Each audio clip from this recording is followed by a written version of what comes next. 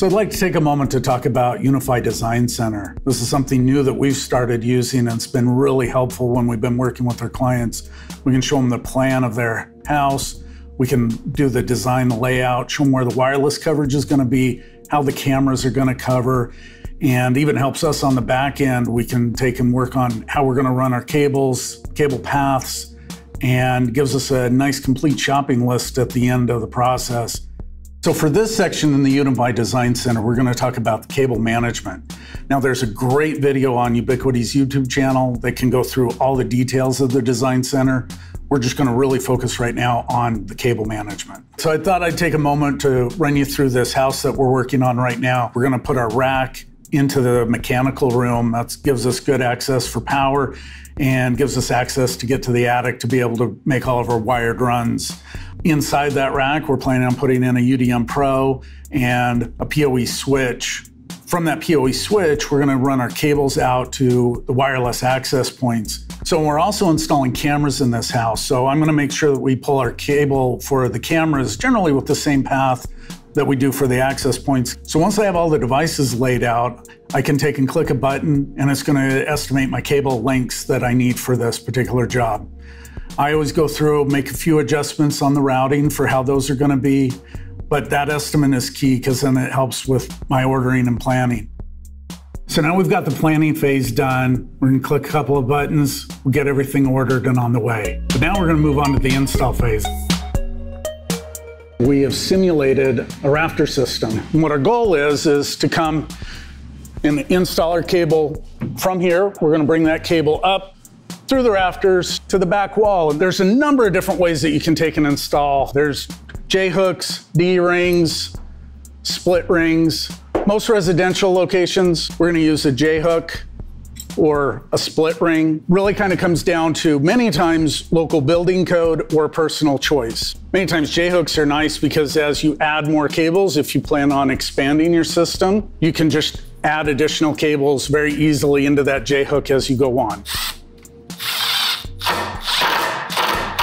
We're going to bring the cable up and over to here. So I'm going to start my first J-hook right here.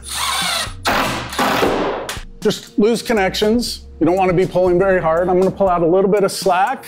I typically will support cables every other or every third rafter. So I'm just going to bend this down a little bit so I get a good path. And then I can just continue running my cable down.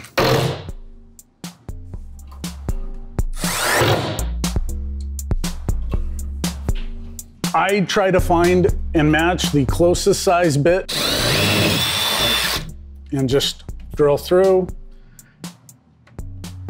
feed that cable out, give yourself a little bit of length. Just as a hint, you can leave a little bit of a service loop here. So if you ever need to make some changes or anything in your house, there's going to definitely be some obstructions that you're going to want to be aware of.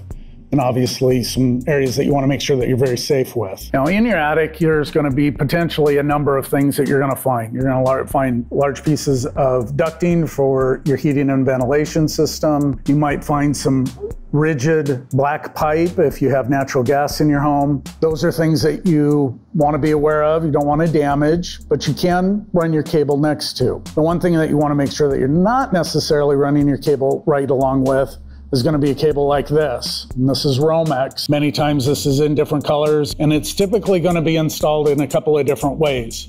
Many times they'll be stapled up against the rafters like this, and you might even see 4 or 5 pieces of Romex. Many times they might be stapled inside of an eave that are running up. And again, could be one or could be multiples. And sometimes, and this is the one you want to really watch out for if you have insulation, is that they could be stapled across the top of the rafters. And those are the ones that you want to watch out for when you're walking in that space. The biggest thing with Romex that we want to make sure of is that we're staying away with our networking cables from the electrical. The electrical cable will cause interference. And this is also a good point in time that you're going to want to check any of your state or local codes for doing electrical installations. I always try to keep at a minimum 6 inches, and I prefer about 10 inches away from any electrical cables. Now there's going to be the times where it's unavoidable. you're gonna have cables that are gonna run just like this. And this is fine. If you cross an Ethernet cable, you're gonna be fine to cross at a 90-degree angle. You always wanna make sure that your cable is secured to the structure. You don't wanna take and strap it onto other cables, whether that be your coax cable, connect it to any of the pipe that you might have, your water pipes or anything else. Everything should be secured on its own so that they're all independent of any other services that are in your attic. So now we've got the cable all the way pulled out. I'm gonna make sure that I get all my slack pulled down tight. I'm gonna get a hole in the top here, just centered. So we're gonna get our hole through here and take out our link. I'd rather be a couple extra feet long than 2 inches too short. Now we're gonna go take and make our cut in down below. I like to always take and run a level right next to this for my template. And then I'm just gonna mark just the outside of this. And we know that there's no electrical in this particular wall because this is our set wall, but at your home or your business, you wanna make sure that you know that there's not electrical, plumbing, or anything running through there. And we can just take our mud ring and slide in just into where it's nice and snug. If you have a wall that has insulation or has obstructions, that's where you would want to look at using a push rod or a set of sticks that are designed to be able to go down into the wall that you could attach to and then continue to pull the cable out through. Run down. Now, terminating the end here is a little bit different than doing your end caps.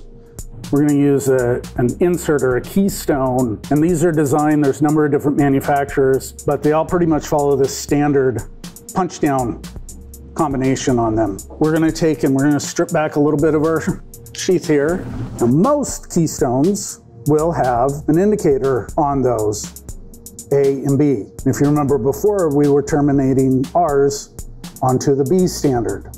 So I want to make sure that I'm looking at the bottom here for the B standard. And what we need to do is we need to untwist these. I need to put my orange pair, and it's white, orange, orange.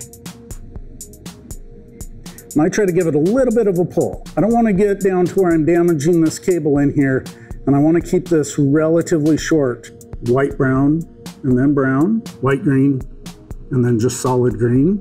And then the blue pair. Now, we can't leave it like this. We need to actually do what's called terminating the ends of the wires. On the inside of this insert, there are some small metal teeth. And what we're gonna do is we're gonna punch down those wires, and it's gonna strip back the outer insulation and make the contact, which will then connect out to our connections. You need to actually kind of apply a fair amount of pressure and push down on until you get that punch. And if you notice, it's now cut this wire loose. And I'm just gonna come down and I'm gonna hit all 8 of the wires. So the last thing that usually comes with all Keystones is this, which is a little cap that's gonna protect things. And you can just snap that in place. So I've got a single insert faceplate, and I'm going to just hook this and snap it into place. We have a little bit of extra slack, which is fine, and then just lightly screw those in. Now you've got your finished outlet, but you're gonna wanna label this to the corresponding port on your patch panel. Join us next time when we'll talk about small and medium business deployments.